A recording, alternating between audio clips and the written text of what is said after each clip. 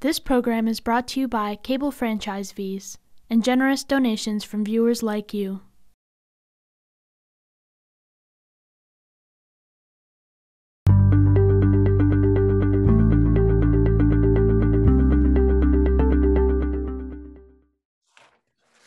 So I'm like to welcome everybody and call the Finance Committee meeting for March 6th. Pursuant to Governor Baker's March 12, 2020 order suspending certain provisions of the Open Meeting Law, General Law, Chapter 38, Section 18, this meeting of the Finance Committee is being conducted via remote participation. So in a moment, what I'm going to do is take the agenda down from the screen and ask each member of the Finance Committee who's present, and I think that everybody but one is here now and all will be present in a few minutes.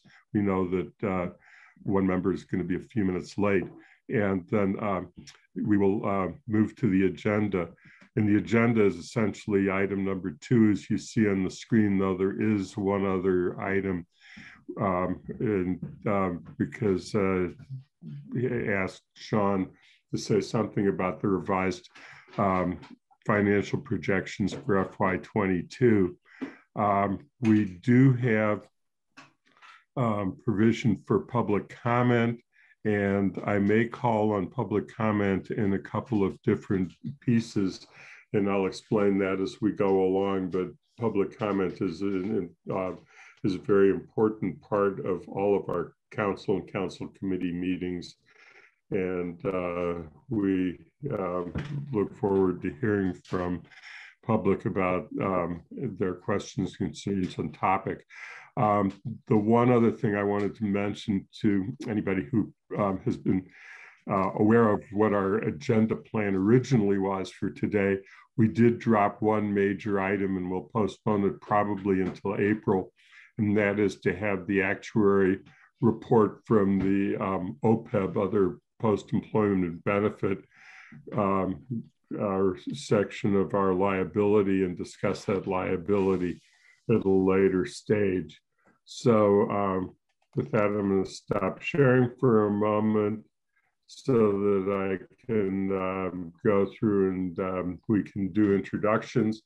And I'm going to start by asking each of the members of the committee to acknowledge that they're present and they can hear, and we can hear them. And then we'll try and make sure we can get around and introduce each of the other people who is present. And as I call on those our guests, be helpful for you to each, after I take the opportunity to explain what your role is in the process, so that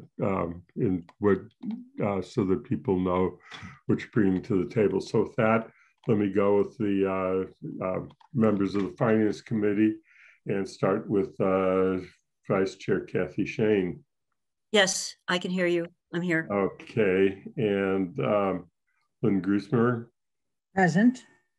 Pat DeAngelis is also here. Pat is, oh, you're here now. You're back. So we're all here.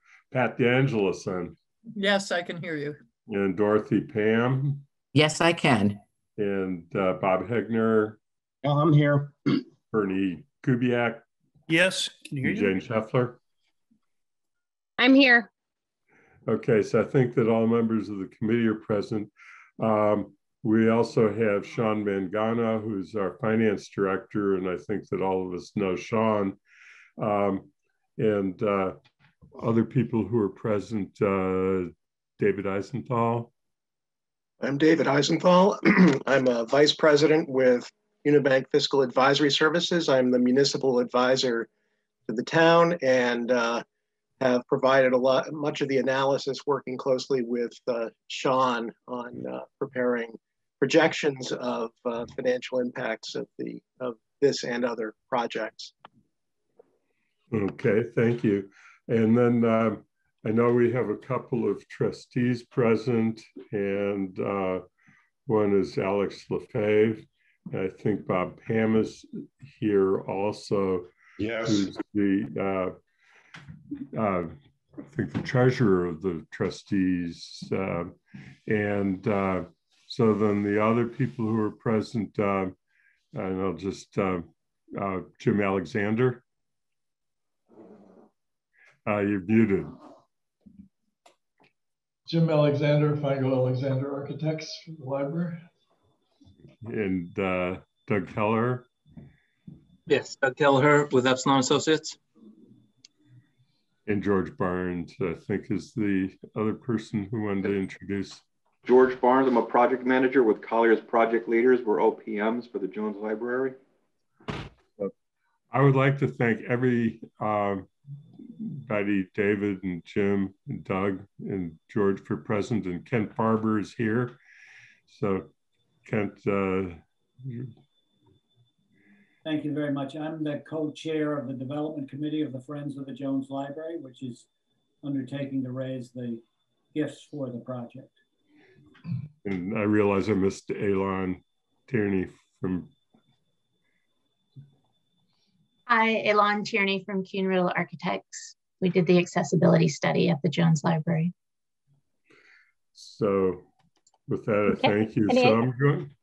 Andy, we also have Ken Guyette from Collier's as well. Okay. Should be on here, right, Ken? Yes, I'm here.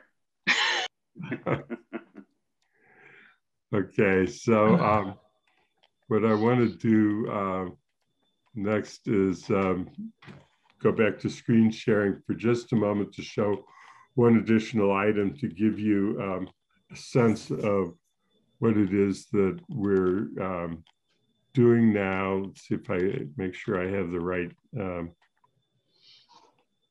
item on the screen.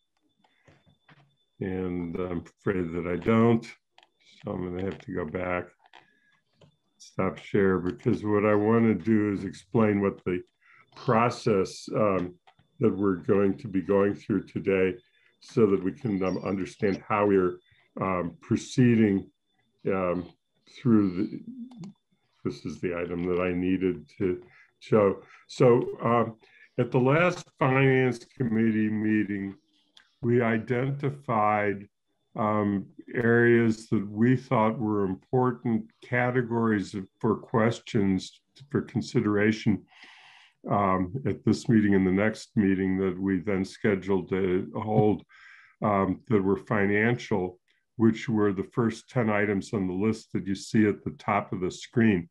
And then we also recognized that there were additional questions which we viewed as non-financial, but realized that we had been receiving a lot of questions in those areas. And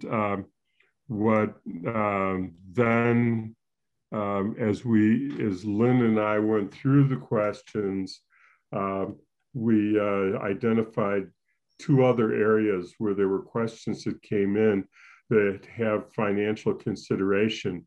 And as we tried to sort the questions, we couldn't get them into categories 1 through 10, and we had to create 2 additional categories. So I wanted to acknowledge that and explain it to the Finance Committee members who are not involved in the discussion, and ask that you understand that we felt it necessary to put in the 2 that are listed in yellow, in which is the just general project oversight and construction management and ownership of the building.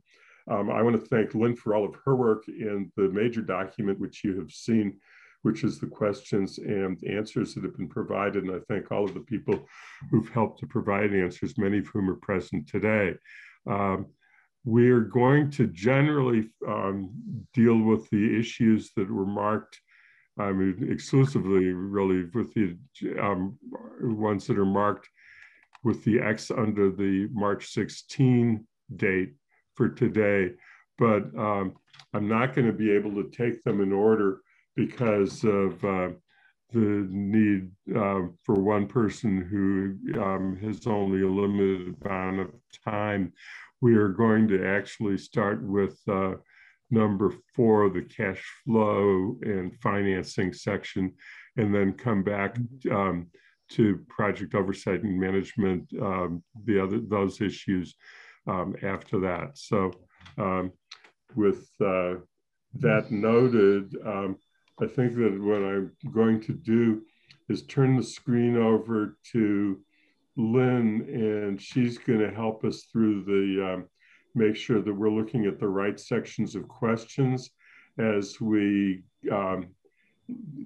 discuss each one and ask for discussion and questions that come up about them. And but we will be doing that one section that I think starts on page 9, Lynn, first. So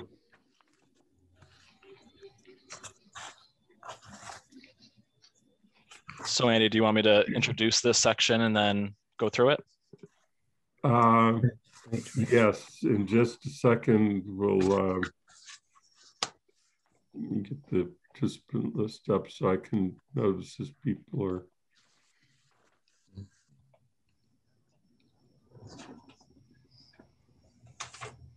So I think we were. You want to go to cash flow and financing? Okay. Right? Yep. Okay. Okay. So Sean. Thank you.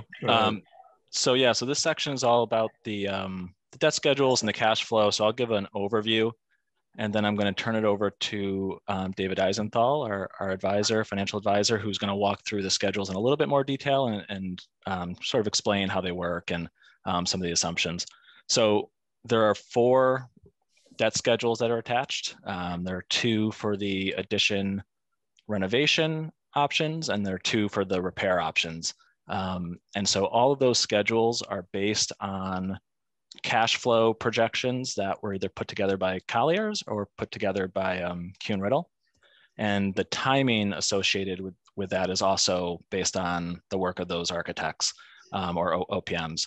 So there was a question here about the timing, and we just want to be clear that all the financing piece is built upon the assumptions that the architects or the OPM used for those different options. When we go through the schedules, you'll see the interest rates, and David can highlight that. And then the one last piece before we go there is there was a question on what ones include CPA money and historic tax credit money and which ones don't. So the expansion and renovation options factor in the CPA and historic tax credits as it's been sort of budgeted throughout this entire project. The repair options do not. And that's not to say that we can't in the future if something changes, but up until this point, we haven't heard or seen that the details of those projects where those would be an eligible source of funds. So those have not been included in the repair projects. And then I think with that, we can go to the first table, and I'll let David start to speak to this. Thank you, Sean. Through the chair, the 2 renovation and addition options that we looked at, option 1 would be what I would consider to be a more conventional approach to the financing. As you may know, the MBLC, the Mass Board of Library Commissioners, is going to be starting to pay grants, or is expected to be starting to pay grants relatively soon. And so the need for the town to incur borrowings, to borrow to fund its share, will not really need to happen until we're estimating March of 2023 based on the cash flow that Colliers provided. And this sheet that you are looking at shows debt service, projected debt service, assuming an issuance in March of 2023. And I also, you can see outstanding debt service. That's the projected outstanding general debt service, just as a comparison of the town. If you want to go down to option 2B, this assumes a much sooner issuance, not justified by the cash flow of the project. As I said before, the MBLC is expected to start making its grant payments, but this would be the point at which the town could borrow and not, based on the cash flow, could reasonably expect to avoid having to calculate arbitrage rebate, and thus could proceed with a permanent financing in an environment that may, and I'll say may, be more favorable, because we're talking about the end of this calendar year rather than the beginning of calendar year 23. I assumed an overall effective rate on the first option of approximately 2.80%, projected for this December of 21 financing, an effective rate of approximately 2.04%. Maybe I should stop and ask if there are any questions at this point. Okay, I will. I think, David, one thing you might want to speak to real quick is how the premium is applied in this situation, because that's one of the later questions. You could probably address that now. I think, the premium, because we're talking about financings that are going to happen in the next 2 years, I tried to produce somewhat more realistic scenarios, including the use of bond premium. And these rates that we see are actually effectively net rates. These are real effective costs. And the reason, for example, that you see on the sheet in front of you that the borrowing amount of $14.9 million, but financing 15.7, is that about $841,000 in premium is applied to the project. If you can, I think for the non-financial folks, you can kind of think of it as being like points on a mortgage, only in reverse. If you have a mortgage, you might pay points to the bank that effectively raises the cost of borrowing. In this case, bondholders are willing to pay the issuer funds in order to get a higher coupon rate on the bonds. And that's trying to, in modeling borrowings over the next couple of years, I wanted to try to capture that bit of realism. I will say that for projections that are out beyond 2 years, I didn't really factor in premium. Didn't feel like, we just don't know what market conditions are going to be. Really, we have a better sense up to 2 years, but really beyond 2 years, it's really much harder to make those types of projections. So I think that's the basis. And so these costs that you're seeing, the 2.80 and the 2.04, are sort of net of the premium. These are real costs of projected costs of capital under each circumstance.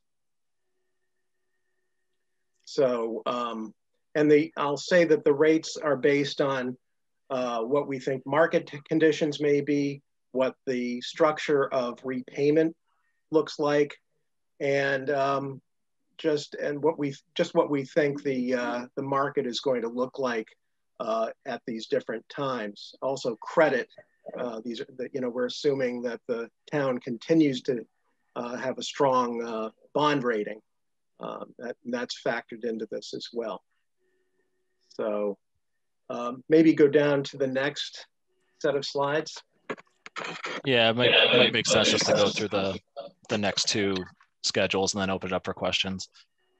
Yeah, and repair options 1 and 2, I simply projected out what based on the cash flows that Kuhn-Riddle provided for each of these options, a financing scheme, financing projection based on those cash flows. And that's really, and the interest rates really were based on those the timing of those and the structure of those issues. Bans being short-term financings, temporary financings that get permanently financed by general obligation bond issues. And this is really driven, as I say, by cash flow and to a certain extent by fiscal, the idea of trying to structure the debt appropriately given the fiscal conditions of the town. So at this point, I guess, Sean, do you think should I cover anything else at this point? You think? I think, why don't we go to questions if that's okay with you, Andy, and Lynn, and then I think most people have seen these charts before, so we can focus on the questions. Okay, so now, Kathy, you had some. Yeah, thank you very much. My question, I think, is pretty straightforward. If I look at the one you,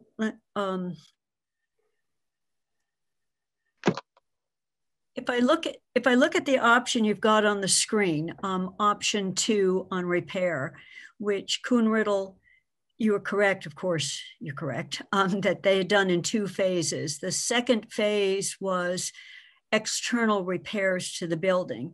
If the town were willing to do them all in just 1 phase, because one is happening outside, one happening inside, we potentially save some money on the escalation. Am I right in assuming that you could apply, you could just think of that amount is now part of the first line, the 12.1 becomes that plus that, and you could get that interest rate, question number 1. And then when I look up at your repair, your renovate and expansion option, where you got an even more favorable interest rate by financing it at the end of 2021, that's assuming we're ready to go, would that same financing rate of the 2.04 apply if the town said, we're ready to go so it's not the repair option, but this is the repair option. It's way back up. With the renovation and expansion, you have finance it right away at the end of this year, end of 2021, and you get us down to a 2.04%. If you were financing repair option 2, which doesn't have to be 2 phases, it was spec'd out to be 2 phases. Am I right in assuming that we could get that same, there's nothing magic about the interest rates, it's just the timing of when we're financing it? It's the timing, it's also the structure. I mean, if there's a big difference, I mean, it doesn't sound like there's going to be a radically big difference in the borrowing amounts. So the costs of issuance should be, the weight of the cost of issuance on the cost of financing should be roughly similar. So I think if you are assuming, and I think in each case we assumed a 20-year repayment on a level debt service or a mortgage-like basis, I think that these rates would be representative given those, under those assumptions. I think I would want to, if you wanted to see other, I think if you had other options, I'd probably want to crunch some more numbers in order to show what those look like. But I think in general, timing, structure, meaning, and what I'm talking about is the repayment over 20 years level debt service, that you should, and roughly a similar amount of borrowing should produce a similar result in terms of economic cost. Okay, and I guess it's not anything that if you're financing something that's a major repair, where it's upgrading accessibility, it's not that the bond market will treat that money differently than. Not at all. Yeah, so I'm sorry? Yeah, so it's pretty much the timing.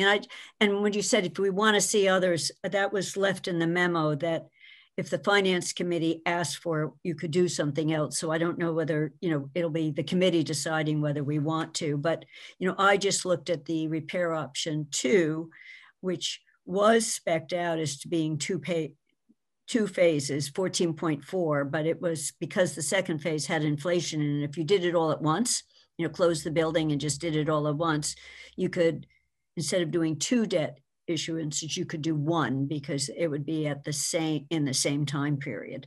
Right. So, okay. That to your point, the security of the borrowing is the taxes that are raised by the towns. I don't think that the bond market would not distinguish between a new construction project and a renovation. Okay. That doesn't make a difference here. Okay, thank you very much. Hegner? Yeah, I have 2 questions. The first question, I think, is in the renovation and addition option 2B. I think the total is wrong. I think it's doubled or approximately doubled. You got like a $42 million total there, which doesn't seem right.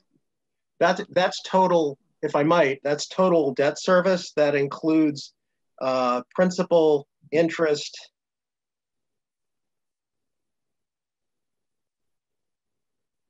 Yeah. Yeah, the grand total on that one is doubled up. Yeah, it's added it twice. You're right. We'll have to. Yeah. Okay. We'll crop that out for you, Bob. I'm sorry about that. No problem. No, I just wanted to reassure myself on that. And I guess the other question I have is, you've assumed a 20-year bond or a 20-year borrowing period. Are there other options like 25 or 30? Obviously, you'd pay maybe a higher interest rate and you carry more interest over that. But if cash flow on a given year was a problem, that would be a way to stretch the debt out. Maybe I could speak to that one a little bit. So David's provided, when we started working on all these projects, David is really good at giving us multiple versions of it. So you can do different terms, you can do level debt versus level principal. For the option that we presented to finance committee, or the plan that we presented to finance committee, we decided to go with 20 years. Because when I looked at it, the trade-off and the annual payment for 20 years versus a 30-year, it was a relatively small savings on a per year basis, but you paid a lot more for that 30 years. So, I think for all these projects, if we can get them down to 20 years, because of favorable interest rates and try to stay within our what we're budgeting, that would be my preference, to keep our debt running. One of the things our credit rating agencies look at, and David can speak to this a little bit, is, how much of our debt obligation is left to be paid.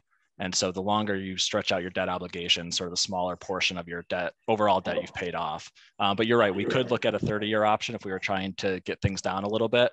That's an option we could explore more. And I think we have it. I think that is one that we've already looked at, so we have it available. Yeah, I think if 20 years makes sense, then I'm fine with that. I just wanted to make sure that we had looked at that. Mm-hmm.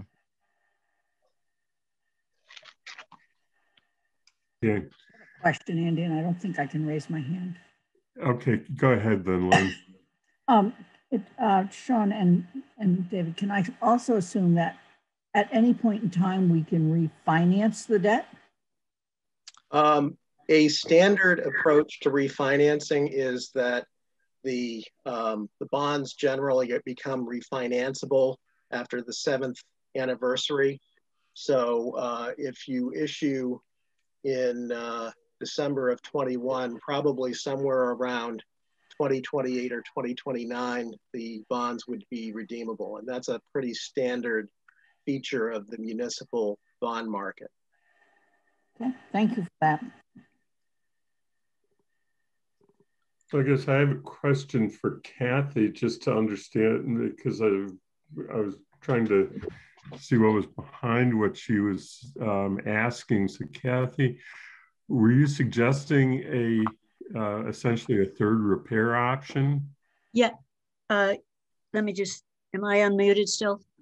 Yes, I can hear you. Yes. So if you look at what has been priced here, you go out for long-term, he's got to scroll down to the repair option 2. But the way it was, the way it was set up is you first went out for $12 million, and then you waited 2 years later to go out for another 2.2 million. Oops, this is the one right here. So you can scroll it down just a little up so you can see the two.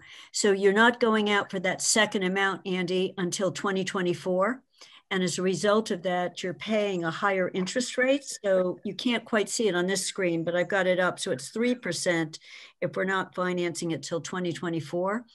If you said we're going to just do it all in one, go out in 2022 for the 14 million and some odd change, we save a little bit on inflation, then you can get that favorable interest rate by getting all the money in the one issuance. So that's just what I was looking at, the difference, because it's a 0.5% higher by waiting for 2 more years. And I looked at what Kuhn-Riddle had in phase 2 for this option.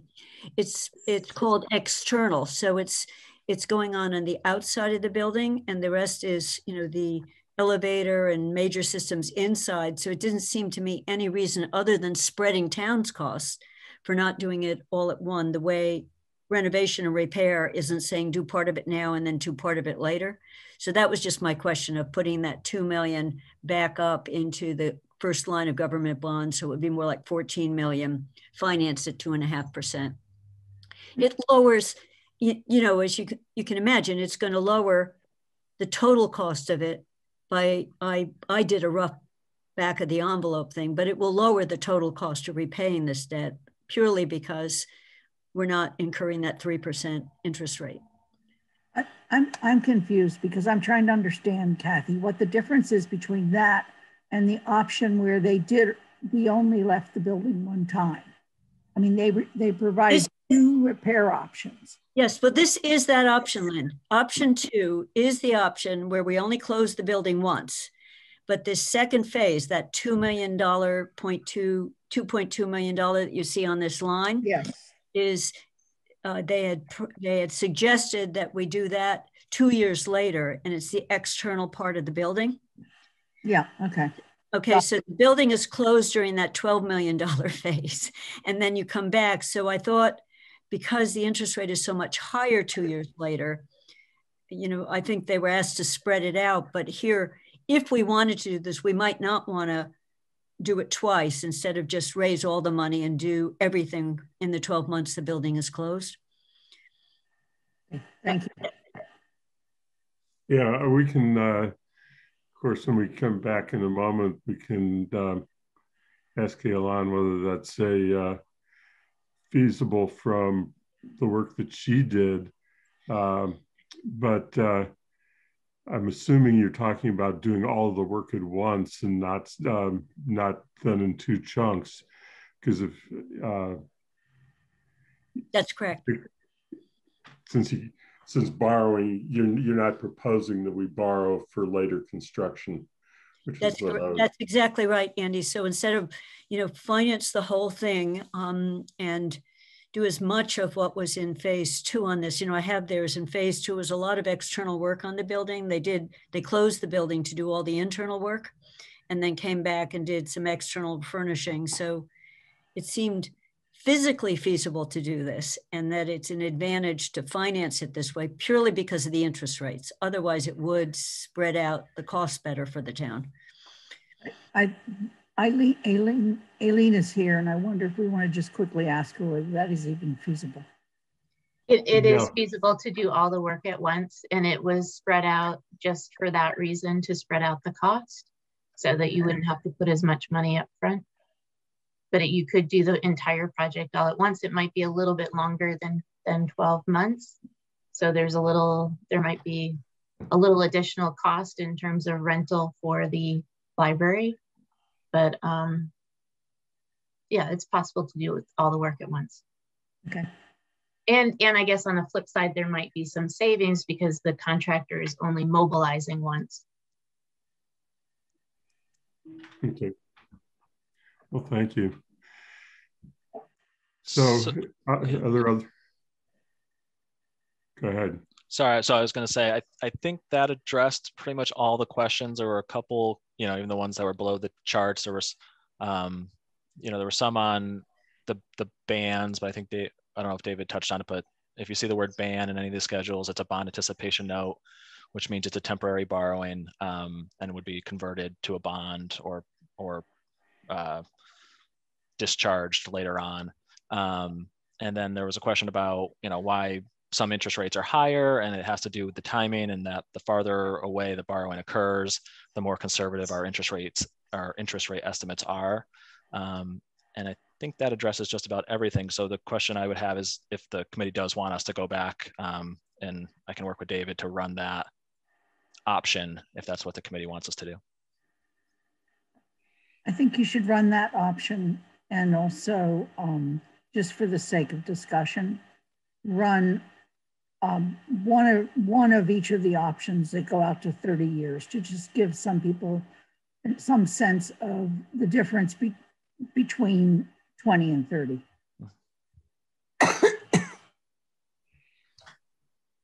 Is there anybody on the committee who disagrees with Lynn's recommendation for those two additional option requests? And then, and Alex, did you have something? Your hand was up momentarily.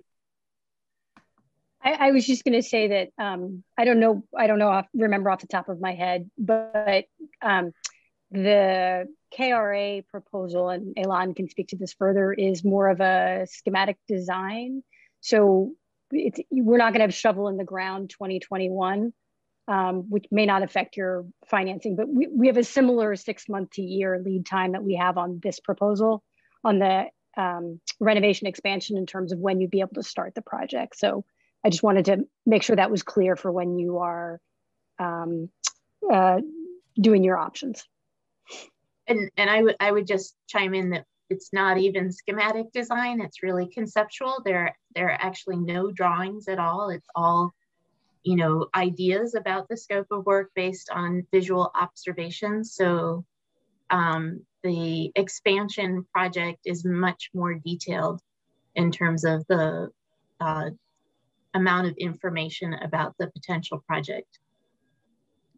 So yes, it will take time for us to put the documents together before you would be shovel ready. Can I ask a question of Eileen while we're on this topic? Sure. Okay, so Eileen, you keep referring to this as an accessibility study, and I keep thinking it of as a major systems repair study, and because of the cost, it trips accessibility. That's correct. So the Jones Library had a systems evaluation done by Western Builders, and they looked at all the systems within the building. What they were not able to do was look at what the accessibility requirements would be, because that's really what an architect does. And so based on the value of the repairs required, it triggers by code accessibility upgrades. So our study, KRA, was only focused on what the accessibility upgrades would be. Is that helpful? That's helpful. I just want to make sure that people understand that these systems are the issue here. And it is because those systems are near failure that it has triggered accessibility because of the cost of replacing those systems. That's all I want.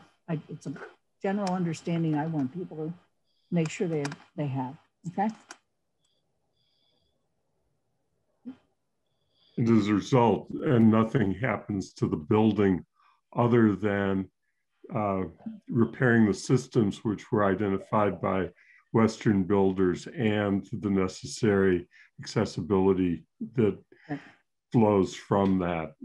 Nothing else is done to the building. Right. Okay. So are there any other questions or comments on this section? Because I know that David has to leave, and that's why we were doing it in this order. And the other thing I'm going to do is I said I was going to do 2 periods for public comment. This is actually a very limited one, but if there's any members of the public who want to ask any questions at this point or make any comments regarding what we have discussed in the financing options, all other issues will be public comment after we have further presentation. But if it requires David's presence, I wanted to get it. Hilda Greenbaum, I see your hand is up on this topic. Yeah, I think you answered it, but I wasn't quite sure. The column that says grand total that ends with 42 million, of that is an error, so that the total financing is only 19.8 million. Is that correct? That seems the cost of the project is what?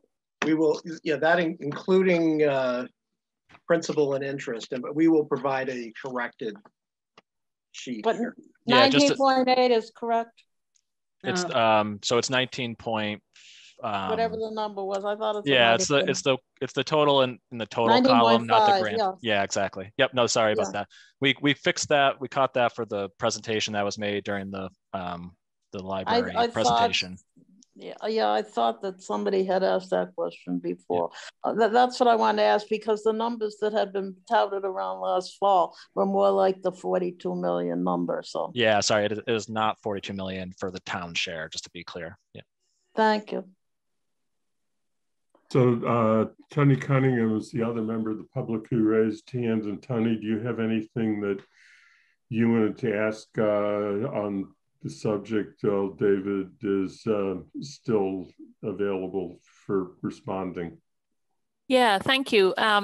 Just on what Kathy Shane has asked for there, that cash flow that looks at doing the repair in one phase.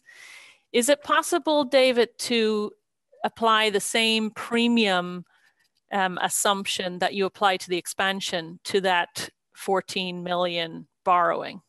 So if that repair option is the 14.4, is it possible to have that premium on that also to reduce the amount that would be repaid? Does that make sense? I could make a projection including a premium, but I don't think it would have a material effect on the impact, on the fiscal impact. If I would expect that we would be looking at still, given that timing, I would expect that probably we would be looking at an effective cost somewhere in the range of the 2.5%, and I don't think the result would be very different. I think that the reason for including the premium previously was just to lend a little bit of more realism, but it's really just what we're really after here is what is the cost of the financing to the town.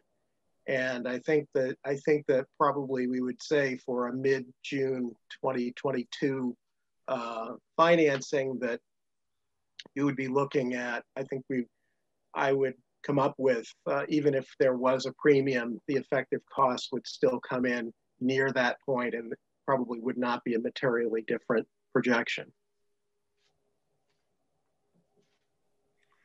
Andy, yep.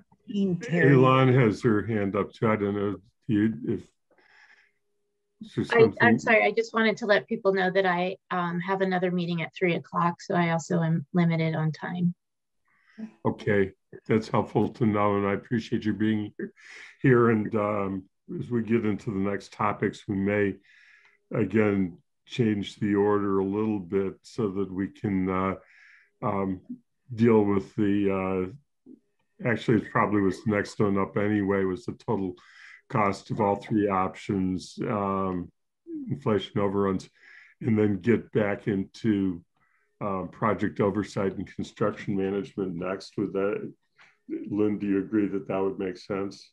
Yeah, and since Colliers is involved in both of those, these two really go together. Okay, so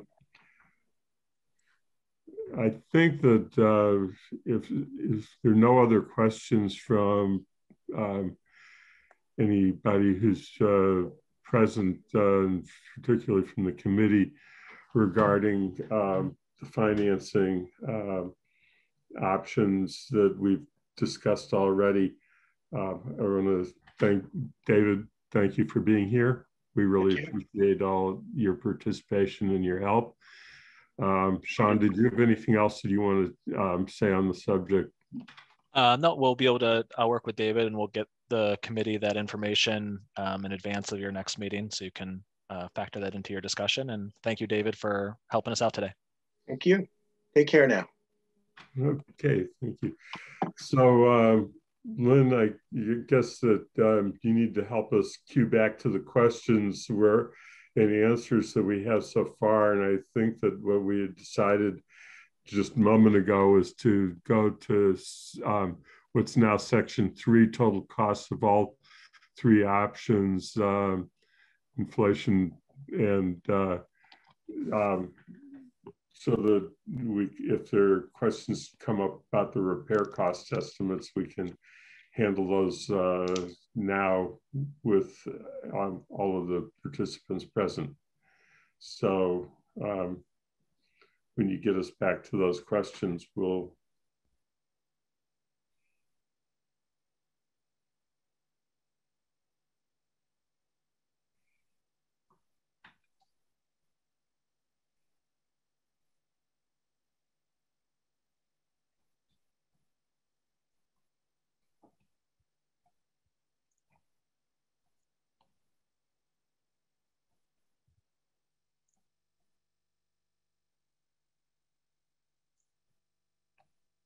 then you're just trying to get us there, I assume.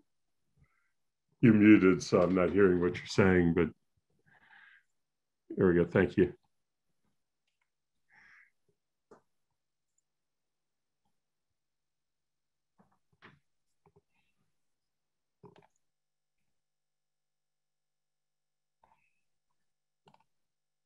But let me just mention, I also believe Colliers wanted to share some slides at some point here too.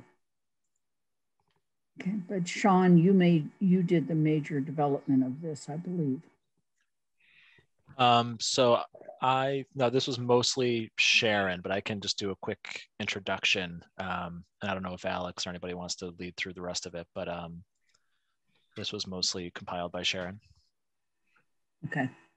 She's not able to be with us today, as you know. So. Alex, do you want to lead through this, or do you want me to try to? Either way. I mean, this is mostly just cut and paste from the other document with Colliers to fill in the gaps. So I don't know if there's a whole lot here to go through.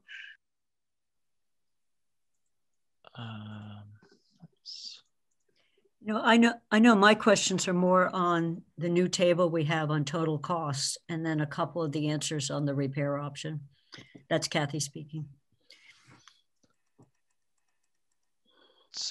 So Lynn, maybe we should just go to questions while the OPM and the architects are here, and then we can go through if anything's not addressed in the questions. That sounds fine. Do you want me to show the questions or? And I was going to see if anybody, Kathy said she had some questions, so I didn't, if she wanted to ask them, yeah. Yeah. Yes. So, sorry, I just blurted in. I was just thinking that we didn't have to go over things if we didn't have questions. Lynn, Aylin had said that she has to leave, so I don't know whether. Well, I'll ask my questions on the big table you just showed. As you know, the new table we have has some lines darkened out, and I have a few questions, but just starting with an overarching question. I'm trying to understand what contingency is built into the 36.3 million. And so when I tried to compute the blackened out line that's down at the bottom of that chart, I took the total and then I subtracted the components of it to say what's left over. And I got a dollar amount and then divided it, and it looked like it was just 6%. So is there contingency on construction that is built into the construction number and is not on that bottom line? I'm just trying to get a sense of what that dollar amount is and what the percentage amount is. That's my first question. So I can answer that through the chair. So typically for a cost estimate at this phase of the project, there's typically what's called design and pricing contingency carried in those numbers, which is basically the estimator saying, listen, we haven't had enough time to fully design this building. So we know there's going to be approximately this amount of dollar value that still needs to be designed into this project. That's carried within the estimate, which is carried in the construction numbers on the top part of this sheet. Okay, so that's in the Fennessy report. So that's where I found a line item for that. Yes, that should be there's a $3 million design contingency in his number. And does that contingency, I just need to understand what the contingency covers. So if you bid out the construction at the estimated cost, and then they open up the walls of Old Jones or open up the floors and discover things they didn't anticipate, does that incur a cost overrun? And is that what the other contingency is? Or does that 10% cover a construction? I'm asking it in a way that's clear? Oh, well, the design contingency, I think that he's carrying in the design should almost go to zero, by the time the drawings are complete and we go to bid and the number comes in correctly, then the design is over. The construction contingency, I think, Ken, you're carrying that in your numbers, right? Correct. So at the bottom of this form, it's redacted because we purposely don't like to put that out to the public, because then contractors can see how much additional funds are available for changes. So we typically put that at the bottom, and that's a construction contingency. Typically we carry between 3 and 5% for both construction contingency and owner's project contingency. Owner's project contingency are for soft costs, for betterments and things of that nature. The construction contingency would be the number that we would attach any sort of changes to the work in the construction phase of the project. And is that a contingency also for, I went back and looked at the original grant proposal, but it had contingency on architectural fees, on furniture. So is this an overarching contingency on everything?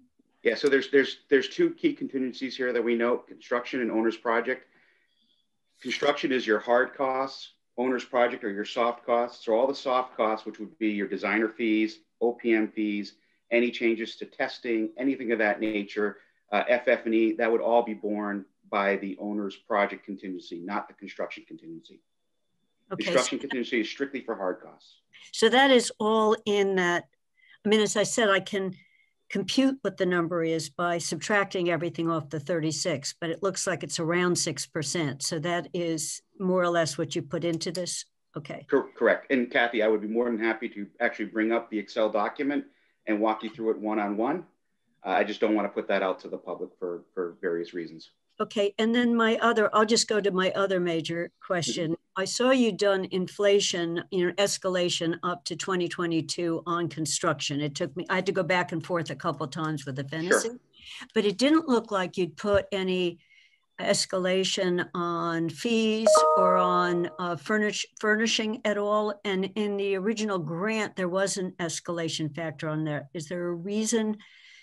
And some of those numbers are quite a bit lower. The furnishing number dropped from the original. So it's a lower number, but without escalation. So I'm curious as to why. Sure, I'll answer that as well. A couple of things to note. So as you look at this form before you, this is actually an Excel document that's been created over years of scar tissue. So the numbers that are noted in black are typically uneditable formulaic numbers. All right, we can overwrite them, but for the most part, those are all formulas. So as we start to escalate the construction number, we don't put necessarily an escalation on fees and OPM fees and architect's fees, because those are all a product of a percentage of the construction. So as the construction escalates, the OPM fees and the architect's fees and everything else that's formulaic automatically escalates as well. That's why there's not a separate line item for escalation for soft costs noted in here. The MBLC has us break that out, but quite honestly, the MBLC's form is secondary to our budget form. Our budget form is created first, and then we have to try to fit our numbers into the MBLC form to make it work. However, it doesn't do anything to your ineligible versus eligible costs. Those remain the same and consistent throughout both forms. So it doesn't impact your grant at all. It's strictly how we place our numbers compared to how the MBLC looks at the numbers. As you can see from our form, it is much more thorough, a lot more line items. Again, because of all the things we've seen in the past, we want to make sure we're capturing all the costs. The MBLC form is nowhere near that thorough. Okay, and my last question, I want to turn it over to other people, is I got a copy of the Fennessy estimates that were for the redesigned project 2020, but I think that was before a lot of the energy work that was done. And I can see in this, we've got 2 line items that are similar to, are the same as what you showed during the council presentation for the timber.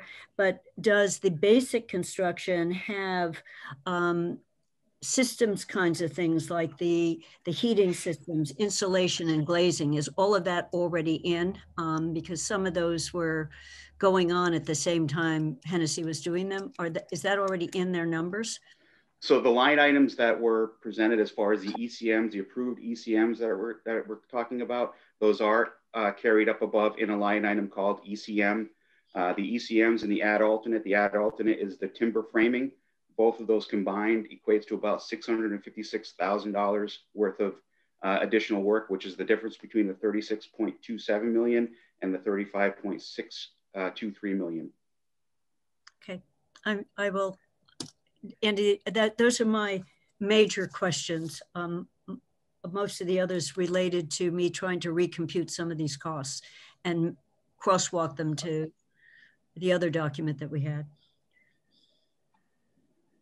And then you'll have to decide whether you want to try and do that in the public meeting or you want to take Ken's offer, walking through. I would take his offer. You know, I tried to, you know, as an example, Ken, I tried to take the escalated cost per square footage times gross square footage to get to a sum. And it wasn't exactly the same sum you had, but it looked like you'd done something a little bit different, but it did match the Fennessy numbers. So I was like looking at multiple documents.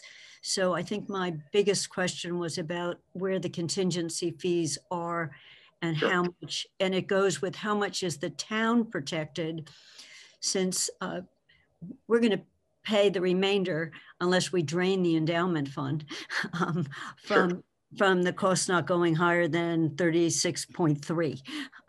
Yeah, so that's the main one. I want to just know what's built in for, I think of it as wiggle room, you know, yeah. Yes, yep.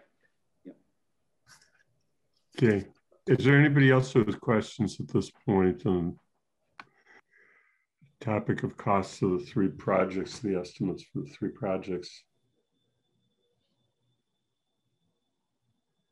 Eileen was raising her hand.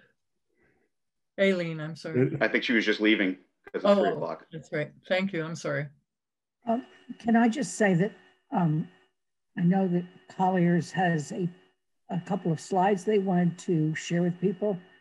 Would you like to go ahead and do that? Because I think it deals with the whole issue of cost containment and project management.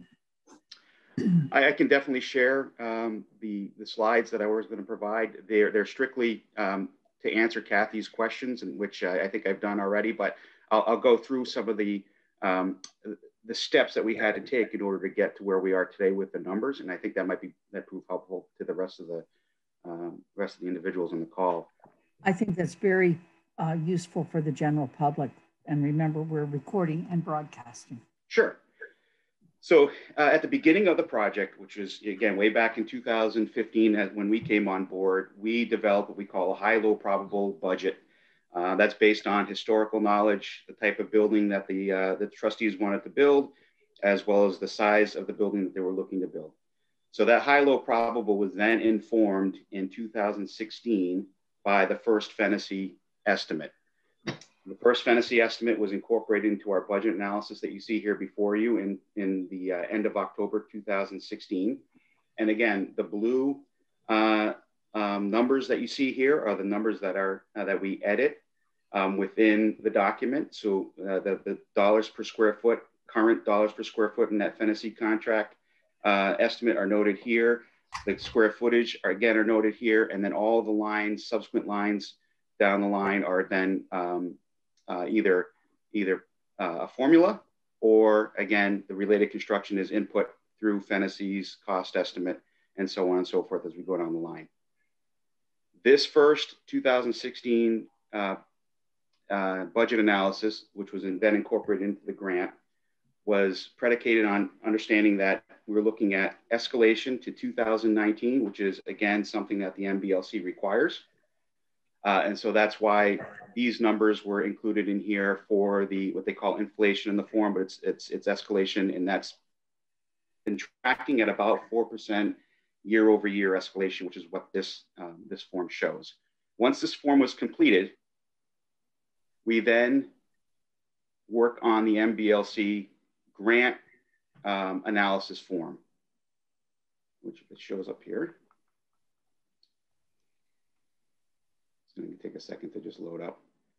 So there is a form that the MBLC requires us to fill out, which basically shows the eligible versus ineligible costs, which would be the 35,623 versus the 32,265.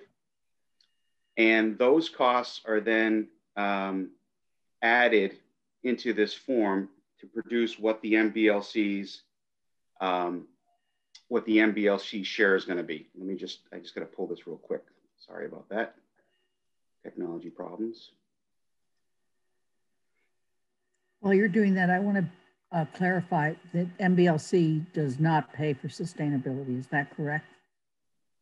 That's correct. There's several things that the MBLC will not pay for. However, at the end of the project, and I'll show you this in this next form, at the end of the project, they do offer some incentives for the whatever certification you get, whatever the sustainability goals might have been, and they will give you a dollar value based on that. And as soon as I pull this thing up, I will show you exactly what I mean. I apologize, I lost internet here for a second. I'm going to pipe in just on that note, because the MBLC is tied only to LEED certification. Our building is beyond LEED certification, and the Sustainability Committee discussed if the expense of becoming LEED certified was a worthwhile expense. And ultimately the decision was, we know we're doing better, and paying to have somebody come in and certify that we're meeting LEED certification didn't make sense. So that was just sort of chasing money from the MBLC that the Sustainability Committee ultimately didn't think was worth chasing, because it's not offsetting the cost of sustainability, just getting a certification. We found the certification can be upwards of $100,000 easily for a major project. So that's a choice that increasingly companies are making. That's correct. LEED, right? So they offer an incentive, but it's only based on LEED certification, is what you're saying. Yeah, and I actually recently followed up with the MBLC to see if, given that LEED was really cool a couple of years ago, but buildings are really moving beyond that, and was told they're not there yet. They're still tied to just LEED certification. So unfortunately, that's still where they are relative to reimbursing for any certification. Thank you.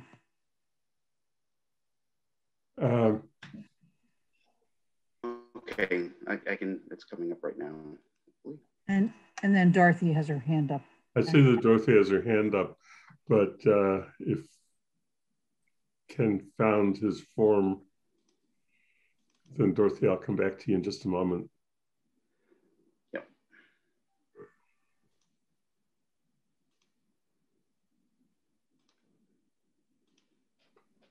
Okay, so I'm assuming everybody can hopefully see this. Yes. So this is the form that basically outlines what the grant award will be for a project over $15 million. This is something that we work with the MBLC to finalize this form. And as you can see here, it shows the 35,623, which is our total project cost, the 32,265, which is the estimated eligible project costs. And then the grant award is based on a sliding scale, as you can see here. So it starts at 3 million at 60%, then it goes between 3 million and 6 million at 45. And you can see those calculations here on the right. to give you 11.9 million. And then there is a need factor of 14.53%. The maximum the MBLC will allow is 15%. This is a socioeconomic to us to make this the formula work for the overall grant. And that was 14.53, which gets us the 13.663 million for the potential grant award. So that's how that that total project budget ends up becoming the estimated eligible award by the MBLC. That was the second step. Then the third step would be to get us to go into the MBLC spreadsheet and break our costs into the typical boxes that the MBLC wants to see them in. Again, we have a long list that ends up getting broken down to a very short, truncated list that the MBLC requires. So that ends up becoming part of that grant application as well that was submitted in January of 2017. These numbers, unfortunately, are a point in time that they are not able to be adjusted now. So this is the budget that we have to work towards and work against.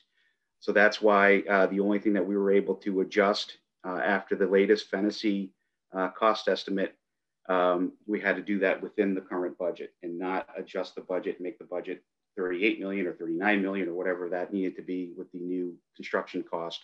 And we ended up having to do it within the overall budget, which is why you see the number only changing the 656,000 for the ECM and the ad alternate for the timber framing.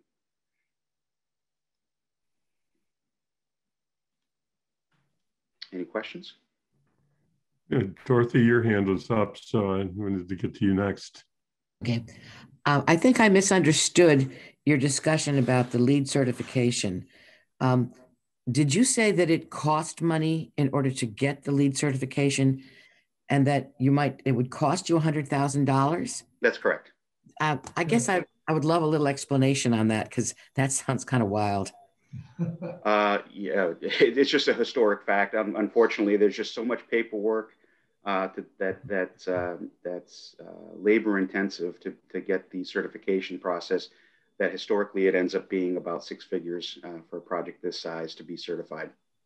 And then what do you get for that besides feeling good about yourself? A plaque. A plaque. Okay. So I can see you saying, let's skip that step. We're going to a further level of energy saving. Good. Thank you. That's right. And we see a lot of our clients doing that nowadays. They want the benefits of LEED without the certification. Lynn, did you have a question? Yes. So I just want to be very, very clear. The bottom line is the bottom line we see now. Unless somebody, not the town council, not the library trustees, not anybody else, says we want to do something else, this is the bottom line. And whatever other changes want to be made, this is the bottom line.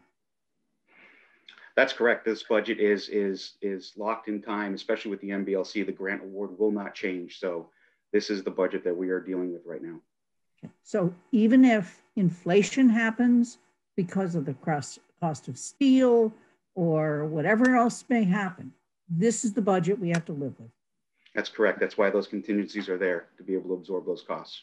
I want people to hear that loud and clear, because the word inflation, while useful, is not the issue here. We're done. This is the budget. This is the bottom line. You build to the budget. You don't go beyond it. It's not a blank check. Yeah, that's absolutely correct, which is why I said when we sent in the application to the MBLC, that's when we locked in that budget. And that budget has not changed. It will not go up or down based on any sort of outside influence. Kathy has her hand up, Andy. Yeah, I didn't know if you had anything else, Lynn. Otherwise, I was going to call on Kathy. Okay, Kathy. I just want to build on what you said, Lynn. I do understand that's the cap here. So why I was asking about contingency is if when we actually go out to bid and then when you go into building, we find between those two things, we things are not as we had hoped they would be, you know, because you haven't. So I know one of you, when you presented on Monday night a while ago to the council, said you could value engineer, you could get back down to the total. What I'm worried about, or what I want to know, is there a point at which, if those estimates now bids come in and they are higher than what we had hoped they would be, beyond, you know, the wiggle room you've got in contingency, to be confident that we don't cut something out that you built into this building that will give it that 50 years life that we were expected. And my understanding of 1993 from some people who talked to me about it is it was value engineered down for some things. You know, I don't know exactly what, but I wouldn't want us to stay within budget and give up something we really want. I'm sure nobody wants that. So I've also been wondering about the soft costs, you know, whether there's furniture or the automatic book. So is there some place where the actual building comes in somewhat higher than we hoped? Is there something else that could be given up and still bring the building home without going over the total, without hurting the integrity of the building itself? So, you know, the furniture costs already went down. That number went down quite a bit from what was in the original document. You know, so that's what I'm looking for. I know that's what the OPM is supposed to help everybody be doing with this. But it's, and it's, when would you know that? And if we got to a point where we said, whoa, we were really off before the money starts flowing from the grant and the everything, would we know that within, you know, a month of getting bids on construction? Like we're you know, what's the timing on when we might know that the best guess was off? I'd be happy if the best guess was off on it's cheaper than we thought. That would be great, right? And that happens sometimes, believe it or not. No, I could see it. And I saw one town recently in their thing, they said when they actually went out to bid, it came in lower than they thought. So I realized it does happen. And that would be a gift to everybody, right? So what kind of, when in the process do we know that before we start putting, you know, a shovel in the ground or whatever we want to say, you know? Sure. Yeah, no, understood. And so there's several things that are going to happen between now and even when this project goes out to bid. And I think I mentioned them previously at the town council meeting. There's still at least 2 more times that this project is going to be estimated prior to moving into the next phase of the design process. There's still a lot of design that still needs to happen. We're going to know at the end of design development, which is the next phase of design, what our assumptions were in the previous phase and how those are shaking out for the coming phase, which is construction document phase, which is the final design phase before going out on the street. We're going to make sure that we're going to look at not just, and I hate the phrase value engineering, because it's really value management that we're looking to try to do. We're looking to ensure that this project is going to be a project after bid day. So we're going to look at different alternates. If there's alternates that can be easily delineated within the contract documents to ensure that we have a viable project once this project is bid out. I will say that historically, we have been extremely successful in getting projects to be better than we had estimated. Cape Cod Tech was 10% below our estimate. Gardner Elementary School, below our estimate. West Springfield High School, again, these were West Springfield High School happened to be during the Great Recession. So, you know, there is opportunities here that we're going to look to try to capitalize on, and things to build on and make sure that we've got a very, very successful chance of a bid value within budget come bid day. I'd like to reinforce that. I think the estimates that will come in the next phase, really, if we do the design developments starting, you know, fairly shortly, you know, within probably 7 months, we would know where we are, confirming or changing or struggling with our schematic budget. And Ken will be doing another budget. We will have Fennessy doing an updated budget, and then we reconcile them. So we have 2 estimates to be reconciled, both the design development, again, at construction documents. And I agree with Ken, we've been successful when we get to the construction documents and we still think we might have trouble, because who can control all the markets, et cetera. introducing some alternatives, where they're all, level of windows which would serve the project. And we're sticking with the highest level. There are intermediate levels, which would also be maybe something we want to look at. Like we have all wood window replacements in the existing building, which is what we want. They could be done in aluminum and match the profiles, etc. So I think we have things like that we will look at for you. Okay. I see no hands from the committee as of right now. And Linda, were there questions that we had on that sheet, back to the major question and answer sheet on project oversight and construction management that we ought to get back to, since it's closely related to what we've been talking about?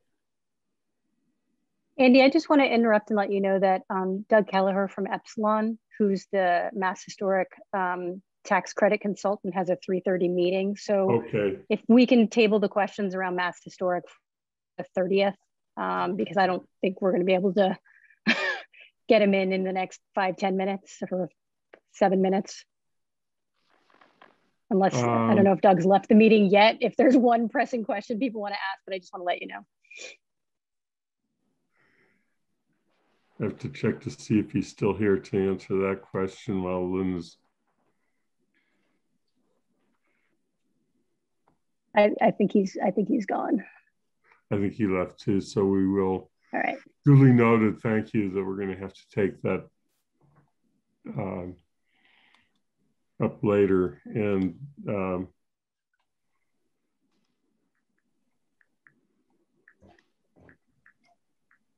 these are the questions that came under project oversight and construction management.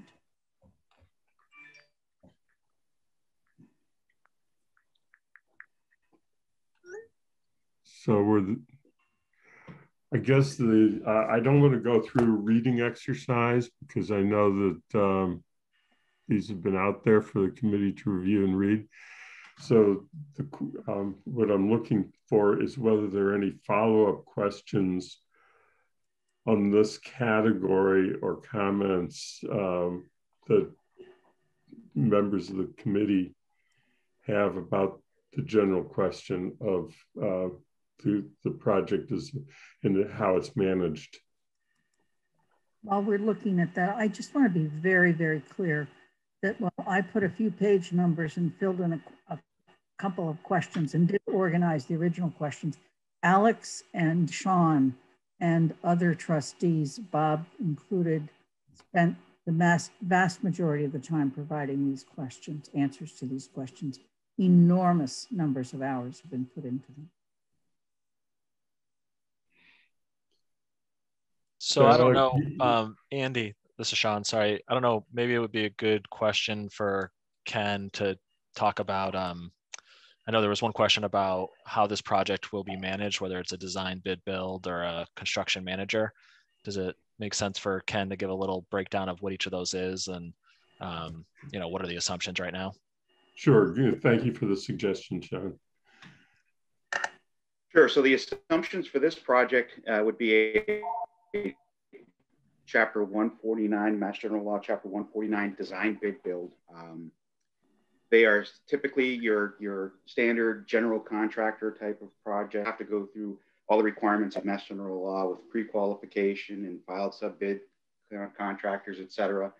It's a different management for 149A, which is construction manager at risk, which is a little bit different, a little bit more.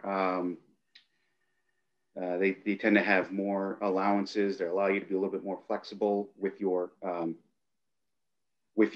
phasing of the projects. You typically see a CM at risk, construction manager at risk project when it would be a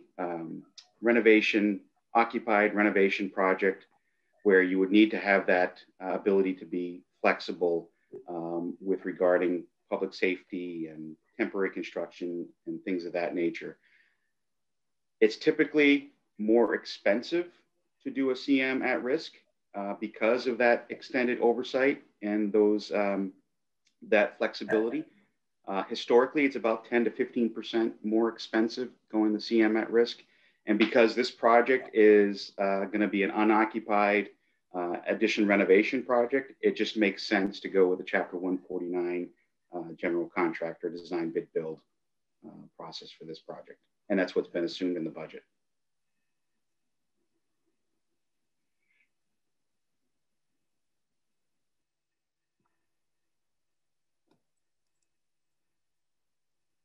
Andy, you're muted, Andy. I don't know if you were calling on Kathy or somebody.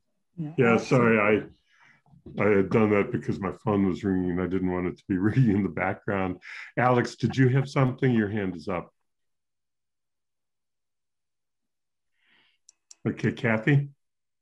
Yeah, it was the page Lynn just showed where it said town manager. So you described how you were going to go through your stages, and to what extent is the town manager at the table, along this process, or Sean at the table, or checkbacks to the town on, I just wrote down 7 months from now, you'll have a better idea of what these are. This is going to segue in not as much to your management, but I know the trustees are putting the endowment up as one of our fallbacks. So there's another set of questions on that. But, will someone in the town I'll stop there. It said town manager, next to that thing. So what does that mean, that the town manager will at some, on a building committee, you've already got your OPM. That's my question. So I'll jump in. I think that question was about, will there be a building committee for this project? And I think we left it open that, the plan is for there to be a building committee. I don't know if the composition has been decided yet, who will be on that committee. Ken, can you talk about the types of reports that we'll get once the project starts, that tells us how the project is faring compared to what the budget was? Absolutely. So typically what we'll provide the committee, we typically oversee our projects looking at cost, quality, and schedule from day one. We ensure that the budget is being tracked with not only what has been contracted, but what is projected to be contracted, what your potential exposures are out there. That is all tracked in a very comprehensive cost spreadsheet analysis worksheet that we share with the building committee. It's updated in real time, day in and day out. So it's available at a moment's notice for the committee to be able to use. It's also online on our Colliers 360 platform. You'll be able to see where you're tracking as far as the budget's concerned. On the quality of the project, you're going to have daily oversight from one of our construction reps on the quality of the project, looking at the construction, doing daily field reports, ensuring that the construction is going per plans and specs, that you all are getting what you pay for. And then that's going to be presented to the building committee on a biweekly or monthly basis in the form of a comprehensive monthly report, which will include all those daily reports to give a historical tracking of where we're at. In addition, I would assume and I would recommend that a member of that committee attend the weekly construction progress meetings so that they are fully up to speed with what's going on site. That's the owner, architect, contractor meetings. We typically like to see a member of the building committee there. Again, just for that transparency and that clarity so that they understand where things are at, not only in the field, but also financially and what we're seeing for potential issues out on site. Again, being proactive and projecting that out ahead of time so that the committee has an opportunity to be able to react to it appropriately and not have to be a fire drill every time we're meeting on an issue that's projected out there. So there'll be a lot of paperwork that's going to be going back and forth between our office and the committee. It's also can be done, again, via a website as well. So they'll have all that information at their fingertips. Andy, can I ask one follow-up question to that? Yes. And Ken, can I just, I assume too that those reports will track our progress towards meeting all the milestones for our grant payments to make sure that we get a grant payment every fiscal year? That's correct. Yep. Not only again, I didn't mention the third leg of that stool. I said cost quality, but the schedule is also a key component as well. And we're constantly monitoring that schedule at every one of our weekly job meetings, as well as daily when we're on site, to ensure that the project is tracking the way the contractor had intended and that all of our milestones are being hit appropriately, and we'll make sure that the MBLC is getting their paperwork timely to ensure that you're getting your grant payments. Thank you. So the question that I would have is, what other kinds of changes might be identified as you're holding your weekly meetings that you or the architects might feel that you need to recommend back to a building committee, and what are the consequences of those when they typically arise, if they do? That's a great question, and it typically depends on the committee. There's some committees that authorize a financial subcommittee with a certain dollar threshold for incidental changes that might happen on site, or even one committee member that might have the authority to say anything below a $20,000 threshold to be able to make that change and then report back to the committee. Some committees want to know about everything. We keep a very comprehensive log of not only changes that are happening, both credits and adds, but also things that are, again, projected to be out there that we're seeing that a construction rep might hear while he's out on site about a pipe that was exposed that had additional asbestos on it that needs to be abated, something to that effect, something that wasn't originally caught in the contract documents. Things happen on every single job site, which is why we just want to make sure we're as proactive about these as possible and ensure that we're tracking those dollars accordingly. But oftentimes, again, if there's a particular committee member that's more hands-on in this and during the OAC meetings and things of that nature, they would typically be on a, very easy to reach by our team to ensure that we're getting their eyes on things as they're happening immediately and not waiting till that next meeting or waiting till that next building committee meeting even to ensure that we're getting proper oversight in addition to us. And when we get changes from contractors, it's not just a rubber stamp. We thoroughly vet those changes, ensure that we're being firm but fair. If it is a cost that's associated with the project, we want to make sure that it wasn't already bought in the documents and that we've got a real cost associated with that project change. If there's a credit that's due for some of the work that should have been done in light of this change, we want to make sure that we're accounting for that as well, looking at all the prevailing wage rates, ensuring that that's a comprehensive full cost, that they can't come back later on and add to it, to make sure that we're looking at that appropriately. Okay, other questions from the committee? I want to make it clear that we're coming back to public comment one more time after we've completed the last section, but at this point I'm looking to the committee or to the trustees if they have anything to add. Because the other section that we were definitely planning to cover today was any issues that people want to ask about relating to sustainability and timing.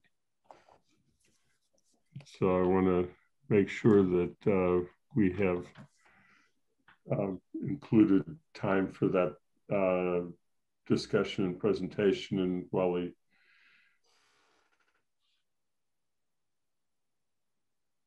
our guests are with us. So Lynn, did you want to pull up those questions for a moment? Is that possible? Yep.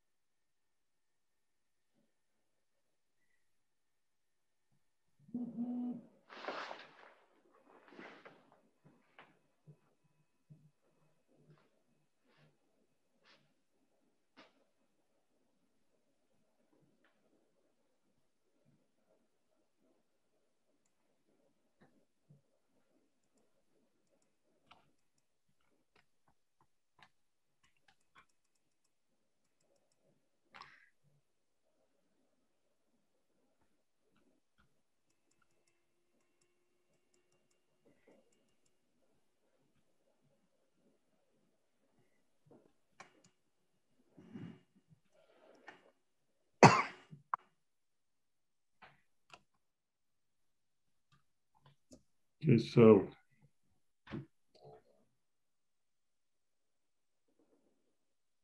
Any further questions that cover these topics? If not, then I will go back to public comment for any additional public comment. Looking for hands from members of the committee.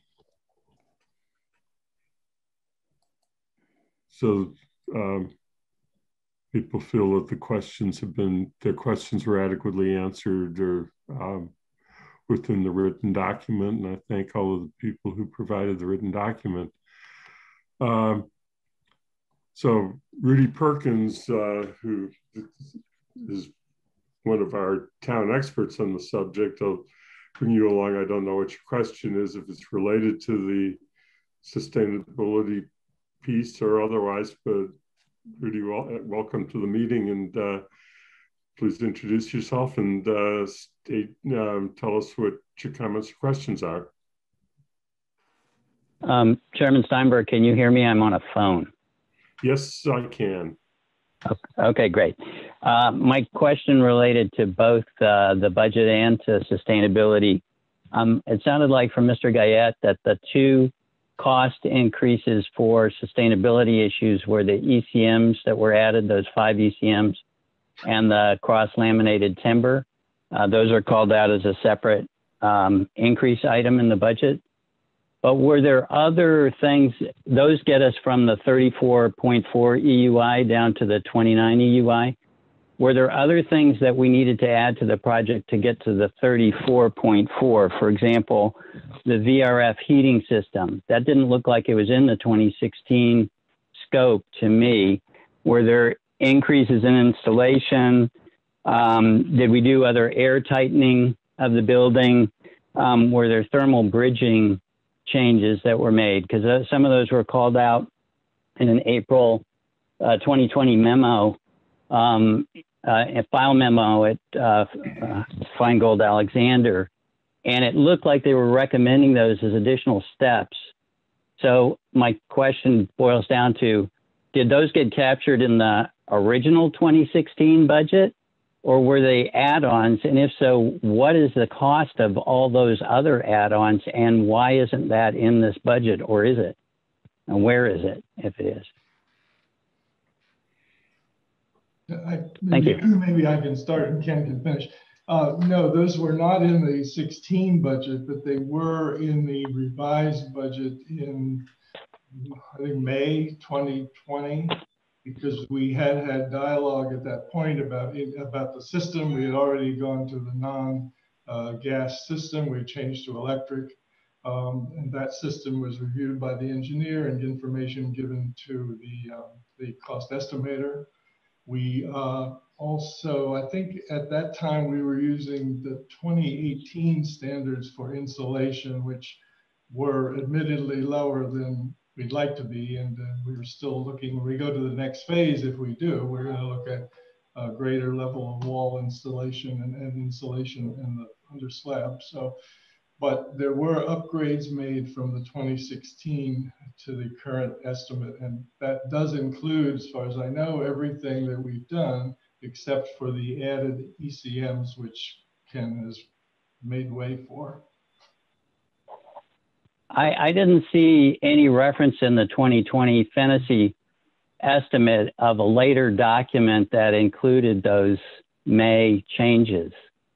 Why wasn't that called out by them, and what was that document? And could that be posted somewhere so we can take a look at what the additions were? I'm not sure we specifically identified the cost of each of those additions because they were part of the overall re-estimate that was done at that time. So the final drawings, which were submitted to him in, I guess, in May, had that in those instructions were just given to him by the engineers and by the sustainability report and the appendix.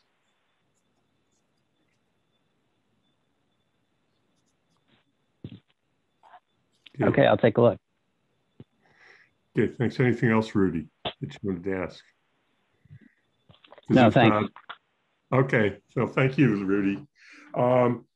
So there are two other people who I see have hands up. Tony has bring you back in the room for a moment, and you have additional questions. Yeah, following up on what Councillor Shane asked about the escalation, can you point out where in the total budget analysis the 3 more years of escalation from July 2019 to March 2022 construction is shown?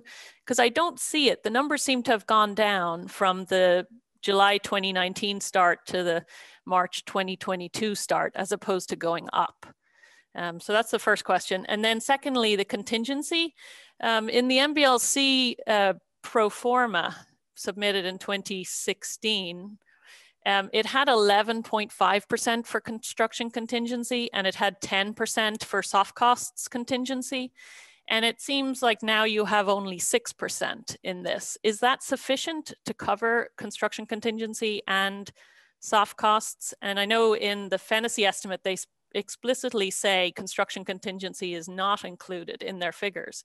So I'm just wondering if that 6% is enough at this early stage to cover any overruns or unforeseen changes. Thank you. So I'll answer the first question, second question first. And I said, yes, that 6%. The way the MBLC calculates their contingency is different than the way that our budget formula calculates the contingency, which is why you see the discrepancy there. But there is ample contingency contained within the budget to be able to accurately and produce this project. For the first question, the escalation is simple. We got a revised estimate from Fennessy in 2020. So we're only escalating those costs from that estimate to the 2022 date, which would be approximately 1.5 years for that escalation, which is why that value is less than the original contemplated 3 years for the 2016 submission to the MBLC. If I may just follow up on that, where is the escalation on the soft costs? So like I answered before, the escalation is formulaic. So the soft costs, are formulaic. So as the construction costs go up and are escalated up, the soft costs are escalated up as well because they're a percentage of the construction costs. But they actually came down. Which soft costs are you referring to that came down? The furnishings. Yeah. So so in order to be able to make the fees. So in order to be able to make the budget work within our constraints, we had to reduce certain items down to account for the additional escalation that came into the project from this being a 2022 project now instead of a 2019 project. And I can share that if you'd like. It was $1.8 million worth of adjustments to the overall budget to reduce the budget to ensure that we didn't go over the originally intended budget of $35 million. And do those changes on furnishings and equipment satisfy the expectations of the library and bring us the project that we in the MBLC and the library anticipated? Yeah, so this has been discussed with the trustees, and I believe they fully understand the sacrifice that had to be made here, and we're going to work within that budget to ensure that the proper FF&E is included in the project. Alex, you had something?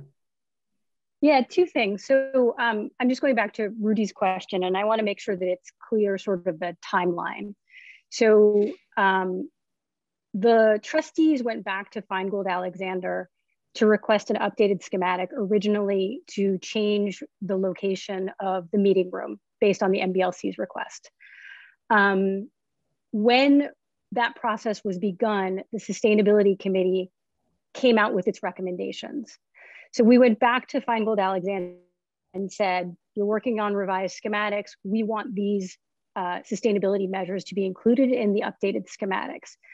So the schematics that we received from Feingold Alexander and the corresponding updated cost construction from Fennessy include coming up with a building that met that EUI of 34.4 and incorporated all of the changes requested by the Sustainability Committee so that we weren't looking at those 2016 designs from an energy perspective anymore.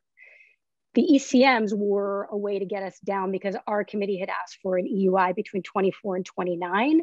And the building as presented with the Fennessy schematics and with the Fennessy cost estimates and the updated schematics didn't quite get us there. So there were the additional ECMs that were also costed out either by the engineers or by Fennessy for the CLT to get us to that point. So I just want to make sure people understand the timeline. It wasn't like we got the updated schematic and then we went back and did the sustainability stuff. It was all, that was one of the primary reasons for going back to Feingold Alexander. And then also some of the numbers, I saw Tony had some questions in hers about the numbers that Colliers has filled in. So again, because we went back and we paid additional funds to do the energy analysis and to do more design work than was traditionally in a schematic, that allowed us to fill in certain elements. So if you look at the MBLC grant, you'll see that there were certain parts around like site work and site prep and things like that that were blank. They were an all-included number. And then if you go back and you compare the current Fennessy to those certain same lines, you now see where they're actually filled in, and those numbers correlate directly to the numbers in the Fennessy.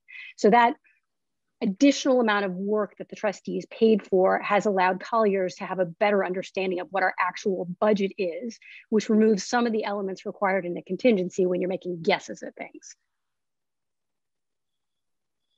And the other point was, yes, so Sharon, the library director, and I went line by line through every item.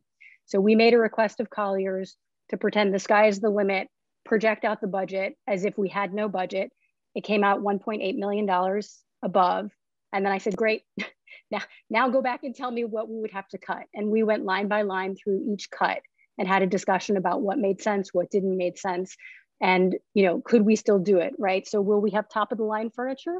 Maybe not. Will it still be long lasting, high quality furniture? Absolutely.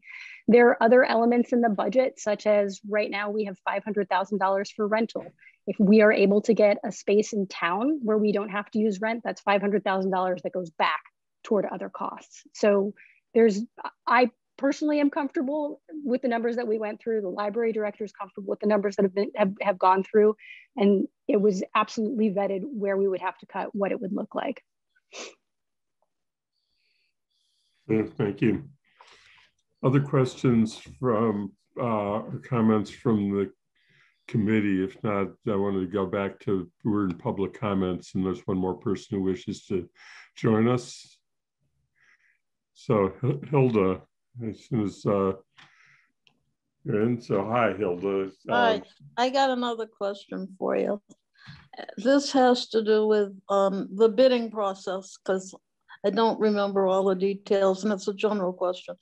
Are we committed to taking the lowest bid, or is there a way of checking out the work of the person's bid that we might possibly accept before you take them? I'm thinking in terms of the atrium, which has been a fiasco. It's leaked from the beginning, and apparently, to make a long story short, the contractor who built it went bankrupt and disappeared or whatever, so that the atrium was never fixed. How do we protect ourselves? Is it covered from insurance, or how do you pick? If you have to take the lowest guy, can you also pick a guy that's going to give you a really good job that'll last 50 years? That's the one question. My other question is also an insurance-y kind of thing. Is there somewhere in the budget that protects the library from liability to damage to the foundation of the strong, or any damage to the strong house from vibrations during demolition and huge dump trucks taking the stuff away that certainly will be shaking the earth a little bit? So those two things that have been on my mind. Ken, you want to try, or? Sure, I can take those questions through the chair. So for the first question, this project is going to go through a pre-qualification process for the general contractor and the subcontractors. So at any point in time, if there's a reason to disqualify a contractor, we will be able to do so at that time. If we do get into a situation where there is an issue on site and the contractor goes belly up, there are performance and payment bonds that are a requirement of Mass General Law to ensure that at that point in time, the bonding agent would come in and the bonding company would come in and complete the project. As for the existing strong house and potential issues with construction, we're going to make sure, again, by being on site as much as we're going to be on site and having those conversations with the strong house faculty and staff to make sure that we're keeping accurate tabs on everything that's going on site with regard to any sort of drilling, compaction, things of that nature. We're also going to want to make sure that we, along with our consultants, do an accurate assessment of the existing conditions of that building to ensure that if there is something that goes wrong, that we've got an accurate assessment of what the project was like prior to the construction starting. And then we're going to make sure that the contractor has the required requisite insurances required to make good on those repairs if needed. So it's the contractor responsible, not the town. Yeah, that's correct. There'll be components written right into the contract documents about protection of adjacent properties. It's a standard practice, especially when you're around historic properties. The strong house isn't the only property in immediate proximity to the Jones Library. So in the contract documents, when the contractor is doing his bidding, there will be components referencing the adjacent properties and means to protect it. With respect to quality control, I just wanted to add, as Ken mentioned earlier, Colliers is an OPM. We do a regular site inspection. We monitor the quality of work, but we're not the only ones out there also. The architects, Feingold Alexander, they have their experts out on the site, making sure that the work is being conducted in accordance with the contract documents, the performance requirements. So you actually have multiple sets of eyes watching what's happening out on the site.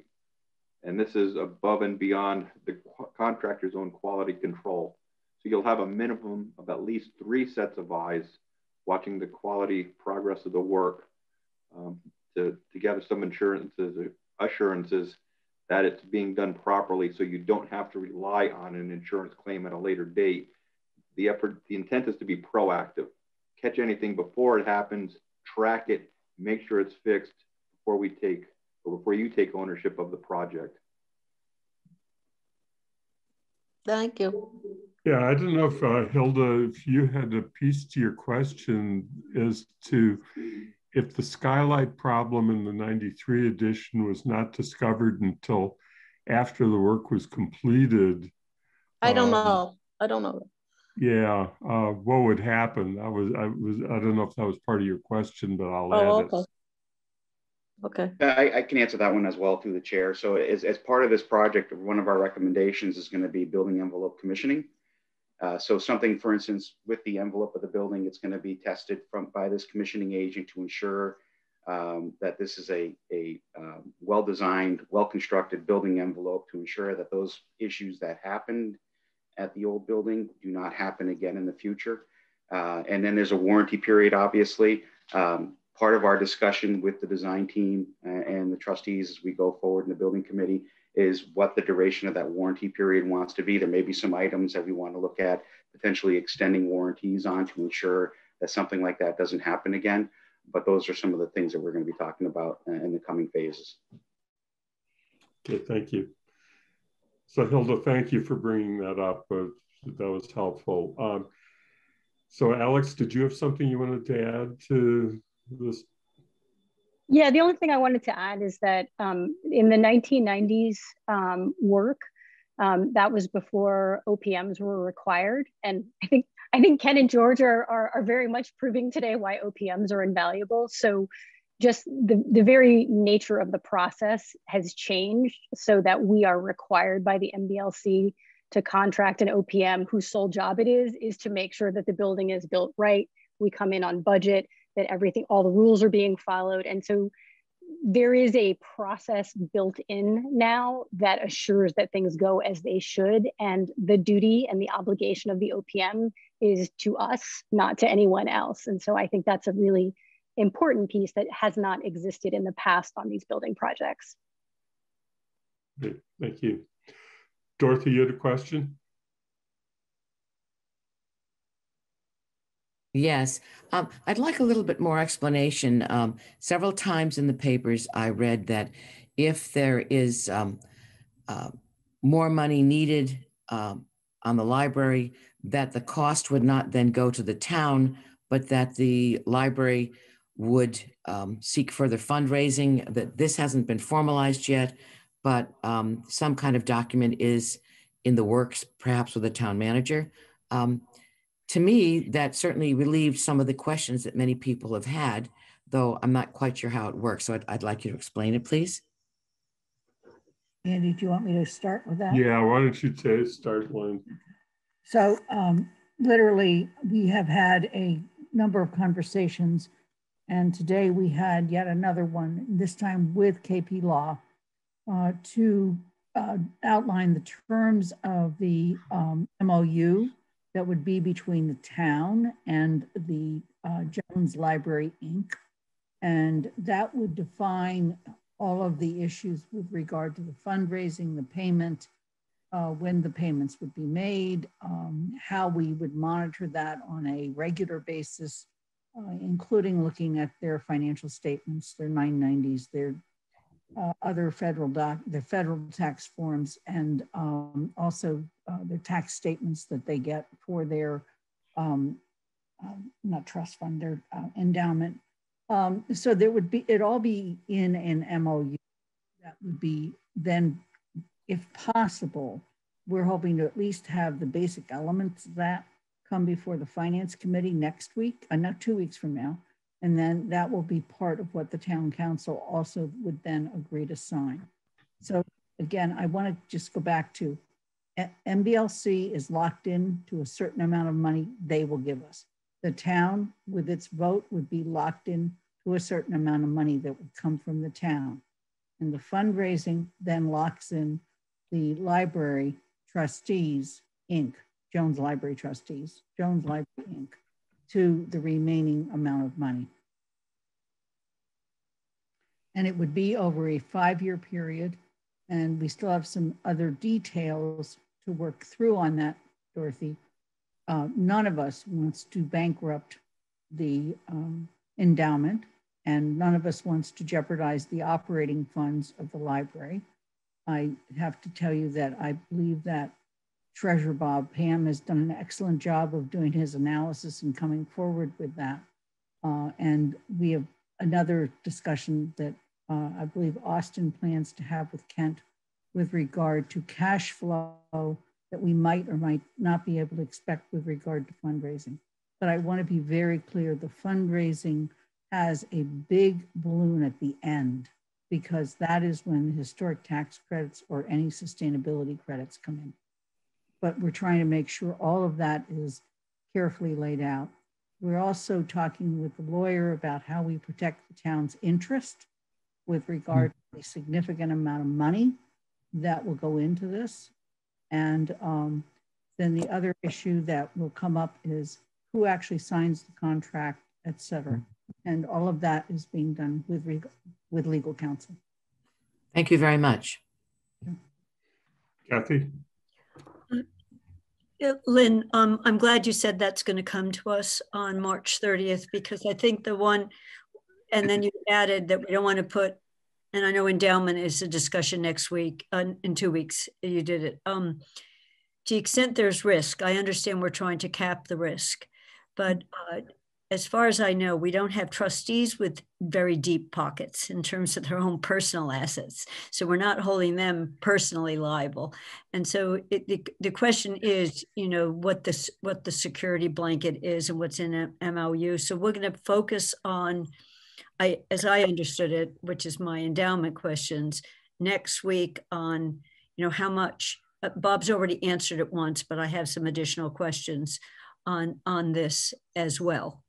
you know, I understand every effort's going to be made, and Alex just assured us we're not opening a library with no furniture in it. We're just opening a library with more utilitarian furniture in it, which is, or maybe reusing some old furniture, which is also okay. But you know, but we wouldn't want to build a new building and come back to the town and say, oh, we forgot the furnishing. So I think, you know, there aren't that many pieces that can be completely foregone if we reach uncertainty. So I do want to, I worked for a foundation where the foundation had deep pockets and they could be liable for things, but we don't necessarily have that here. So that's next week, correct? It's 2 weeks from now, yes. In 2 weeks. Okay. 2 weeks from now, although we do have Pam with us here. We have Kent Farber here with us. And the historic tax credits, I'm hoping the gentleman who's the consultant on that will be able to return in 2 weeks as well. But either Bob or Kent, Kathy, I really urge you to look over the answers to the questions that have already been raised and make sure we know what they are, because right now the Finance Committee is scheduled to meet on the 30th, and then this comes to the full council on the 5th. I did look over the answers and I wrote up some additional, you know, just focusing off those answers, but I can hold them for next time we meet. I just don't know how much. It's really up to the chair how he wants to handle that. Well, if we did reserve the subjects for 2 weeks from now that we're currently discussing, and to go back just to remind everybody, the list for next time, March 30th, as was put together in the document, includes revisiting project oversight and construction management to the extent necessary, though I hope that on the duplicated, we don't have to do that. We will get into the questions of ownership of building, historic tax credits, fundraising, endowment, Community Preservation Act funds, and then financial modeling and impact on other projects and just general operating budgets, because Sharon Sherry hopefully will be able to be with us next time. So I think that I will welcome if any members of the committee wish to touch on subjects now, but that is our plan for next time. And we are going to have a second full meeting on the subject of the library, just recognizing that this was such a big topic that it covers. It really required 2 meetings, and it required us to move the OPEB question to later meetings after we're done with these 2 library-focused meetings.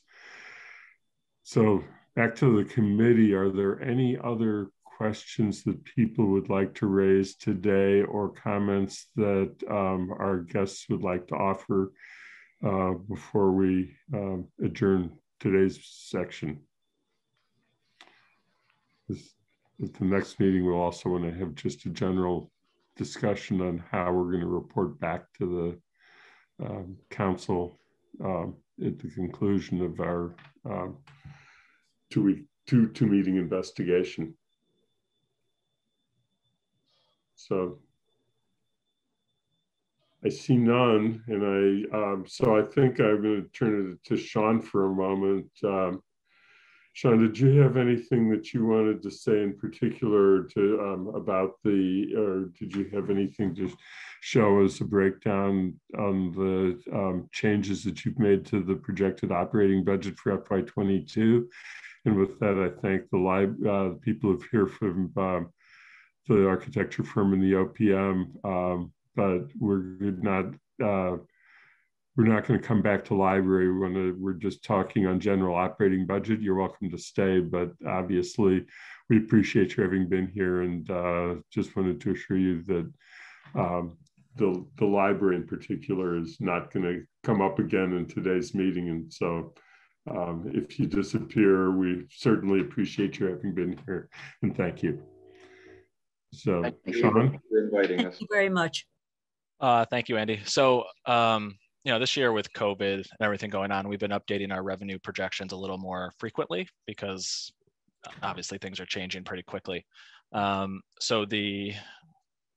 See, Paul made me get this webcam and now I can't get it secured and it keeps falling on me. There we go. All right, there we go. So we updated our revenue projections last week, and we have a little bit of good news to share. We were able to get operating budget increases up to 2.1% from 1.5%. And the major components that shifted in a positive direction are that we updated new growth. I think it was at around 500 or 550 during the last projection. We worked with the assessor's office, and we feel confident we can bring that up to 600,000 for new growth. We also had a major, our annual large motor vehicle excise tax commitment, which dictates how much revenue we're going to bring in for motor vehicle excise tax. And so the number we were projecting was a little bit lower than what we did. So we felt we beefed that up, I think about 50,000. And then we also started to include cannabis revenues. So and to be clear, this is the tax on cannabis revenues, not the impact fee. So this is the money that the cannabis dispensaries pay to the state, and then the state turns around, takes whatever portion they keep and gives us the town's portion. So we have a conservative estimate of about 195,000. I'll send the projection sheet out after so everybody has it or post it in the packet. And then the other big thing that wasn't really, it doesn't affect the revenues or expenses, but it's good for this group to know sort of where things are headed, is at the JCPC level, we're looking at rolling over the capital reserve that was approved last year. That it was about $706,000 that was set aside for like an emergency reserve if some sort of capital need came up during the year. Nothing has come up. So when we're planning for FY22 capital, our plan is to roll that capital reserve over to next year to support capital projects in FY22. And so what that means is we do have to appropriate that still. So on the budget worksheet that I'll send out to everybody, you'll see in the other financing sources section, there's a new amount for that $700,000+ that would be basically reappropriating this capital reserve. And then on the expense side, there's a similar amount that is being offset. There were a couple other little changes, but those were the major things. And so we've communicated that information to the library and the school, so they're aware of that. They're getting very close to their decisions, making final decisions on their budget. So we wanted to make sure they had it. And I'm happy to answer any questions on it. Kathy, wanted to see if you had anything to say as chair of JCPC, but you also have your hand up maybe about other matters. So. No, I just, and JCPC, just so people know, I mean, Sean and the staff have done a really good job of bringing in a budget in terms of capital requests that matches the amount of money we have to spend, which is quite nice, as opposed to being $4 million more than what we have to spend. So we're trying a new concept. And the next year also is getting near to be balanced. So my question is the interaction between operating and capital, and the modeling you showed us on a what if. You had showed us that if we tried to do all four projects, there is a fifth out there, but anyway, 4 projects with the library, fire, DPW, and then schools being an override, that there was a squeeze on operating budgets, not this coming year, but the following year, FY23. Does the new information you have on revenues make FY23 look better also? So that's my question looking out a bit, because and I realized two of the other assumptions were fire and DPW would both be taking money during those years. So we'd have 3 big ones happening over a short period of time. But it's the interaction with the Jones Library discussion is partly an operating budget discussion also. So I just wanted to know whether, if there is, you don't have to say you've got it updated, but if there is an update on what that scenario looks like, I think it would be good to see it, if we could see it. Yeah, I can say a little bit more about that. So we'll actually talk about that a little bit at the next finance committee meeting when we talk about, one of the questions I know was about that operating capital interaction that you described. So we'll talk about it in more detail then. So it does help because it raises the baseline that we were looking at. So, instead of it being a 1.5% baseline, now it's a 2.1% baseline. So it does help in that respect that we're projecting a higher amount. We're still anticipating when we go from 8.5% for capital to 10% for capital, that if our local revenues don't recover quickly or as quickly as they could, that again, we might be in that 1 to 2% range for operating budget increases. However, the piece of optimism is, again, if things start to bounce back quickly and we've seen our revenue estimates rise steadily throughout this process, if that trend continues and revenues continue to rise, we could be in a better place. Again, we're projecting out a couple of years and how things are going to play out here. But again, the faster our local economy gets back to normal, if it can just get back to close to normal, then it's not much of an issue. The pandemic is really what created that sort of squeeze between the operating budget and capital. It's not, we've been planning for these 4 billion projects for a while. So if we would stay at 10%, we wouldn't be having this, having to do this sort of analysis the same way. But we are doing the analysis and we're going to keep updating it as we get more information. Thank you. Any money out of the new federal stimulus that has a for state and local government? So it feels funny talking about all this because I know every time I say something and it's going to change. So there are estimates out there of a significant amount of money available to Amherst as well as many other communities. We're still, we've got a general sense of the types of things that money can be used for. But we haven't gone down into like the specifics of how much can be used for what, how much can be used for this fiscal year, how much can be rolled over. That's the piece that we're really going to dig into as soon as that information is sort of shared out officially from the state with us. And again, that could also affect these projections once we get that information. So the timing kind of, it's okay for the town, the timing, but it's tough on the schools and the library that are working on their budgets now.